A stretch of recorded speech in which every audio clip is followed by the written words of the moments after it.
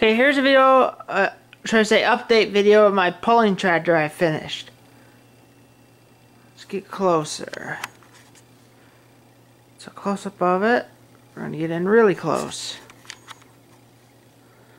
Closer.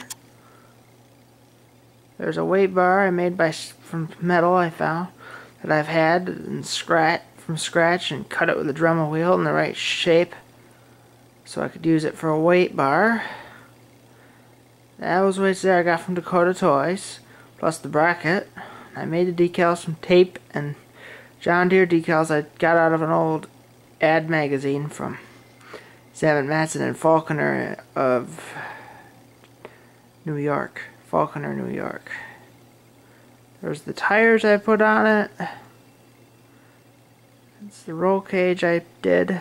The 2 stacks. Let's get in a little closer while I spin it around.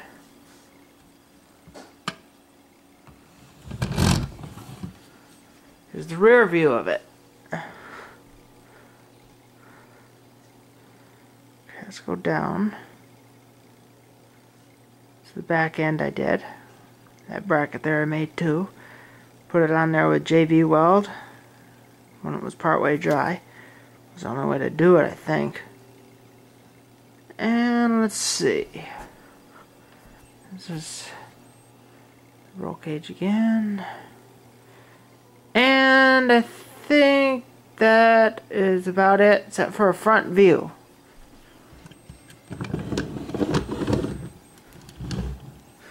Okay, here's your front view.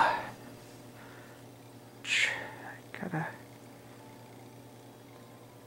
freaking camera won't hold still. That's it, except for widening it a bit. There you go. And that's it for that pulling tractor. Okay, that's all for this video from Matt Texter.